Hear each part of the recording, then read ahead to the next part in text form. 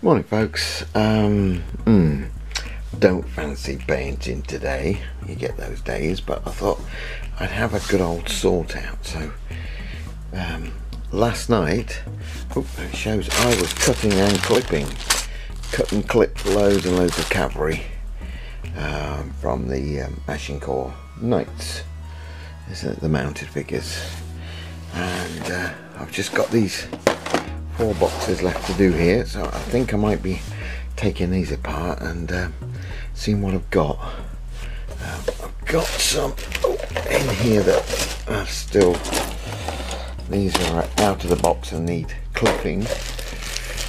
Yeah, they need clipping, but so I've got 1 box of knights left and 3 boxes of infantry, but of course in each infantry box is also a sprue of knights.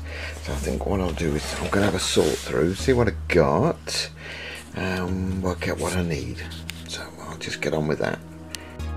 Right, well there we go. We've got 3 sprues of the what they call the English knights and the English style knights, and I've got 6 sprues of the French style knights. So what's that? Got 1, 2, 12, 36, so 48, 54 knights I've got, 54 lots of knights. And then I've got 1, 2, 3, 4, 5, 6, 7, 8, 9, 10, 11, 12 sprues of the French infantry, as it calls them. From these I need to sort out, I need some musicians to go with my command groups.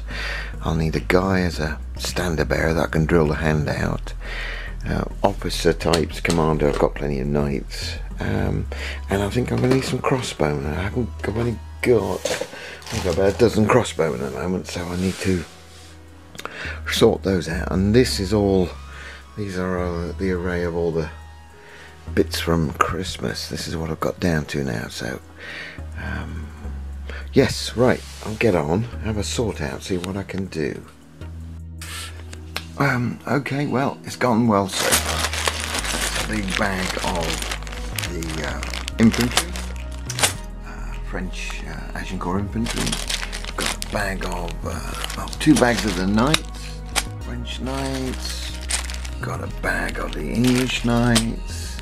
We've got bags of the various weapons, and well, this is all the harness I need for the command groups. And what I've also done, I want to do some crossbowmen, but most of these figures are very heavily armoured, helmet, pot hats, etc. So I wanted a few with bare heads, so I got my bag of spare heads, which are from various sets. I think some are Victrix, Gallic, the Victrix Germans, others, etc, etc. And if you can see them, I put a few heads onto the medieval figures. So this one's particularly nice. This is the bald-headed guy, and he's going to be a crossbowman. I think that fits fairly well. I should just put some filler in between the slight gaps obviously you get. This was guy, I think, was little cap, and I thought that looks medieval enough for me with a little cap. Again, you can see the gap between the neck, hopefully, and I should just put filler in there. And what else we got? Well, this was a nice one. Yeah, I like that one. Yeah. And so you could, and because obviously these are Perry's medievals, and I've linked these with Victrix Germanics. I've not picked any with top knots or anything that looks too Germanic. These are just basic Germanic / Gallic, I think, heads from Victrix. And I'm very pleased. Another one there with always shouting again. So what I try to do is pick the unarmoured torsos. Unfortunately, you've got some chainmail neck pieces. Nothing I can do about that. Everything's sort of very armoured, but I'll do a few like this. I've got up to 74 crossbowmen from the sets I've got, so 74 crossbows. So I can have you know, whatever I want, up to 74 crossbowmen. It'll just be sorting out the figures, sorting out the heads. Some will have armoured heads and some won't, but Yeah, so there we go, getting it well. So the sprues I've got left now, these are all the weapons sprues, all the weapons left on the sprues. Some pavises and yeah, everything else is off. I think all a few of the heads are still on, so I'm going to clip those all up and bag those. Work my way through those sprues. And over here we've got what we call, yeah, this is the knight sprues, which are just all the swords. Loads of swords and the visors. So they're very fiddly. I've got plenty of these grip lock bags, so I shall just de-sprue and bag everything up. So I'll get on with some more de-spruing. Well, there we go. That's basically it. I spent the day cutting and snipping and clipping. I like to do it that way. I like to take the sprues apart, and because there were 5 boxes, 4 boxes and then one had already deboxed.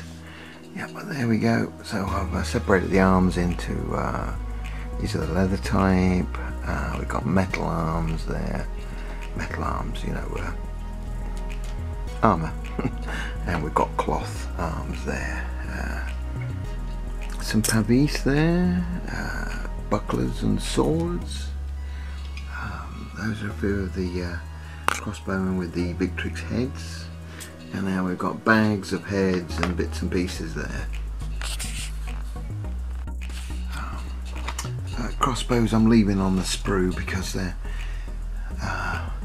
fiddly little beggars. I need to get the right hands to the right one, so I'll leave those on the sprue at the moment. It's not a problem. And I've got everything I've got left to declip are all the swords and the visors, which on that one, and oops, and swords and visors over here, which I may do, but it's getting late in the day, so I don't know if I can be bothered. He says. And then, oops, and we've got more stuff over there. So yeah, there we go. That's 5 boxes worth. There's a big bag of figures. Now the real cleaning up starts and the gluing. Yeah, just got to work my way through it as and when I get time. So anyway, I'll leave that for now. Just show you what I've been doing today. What a day. Thanks a lot, and bye for now.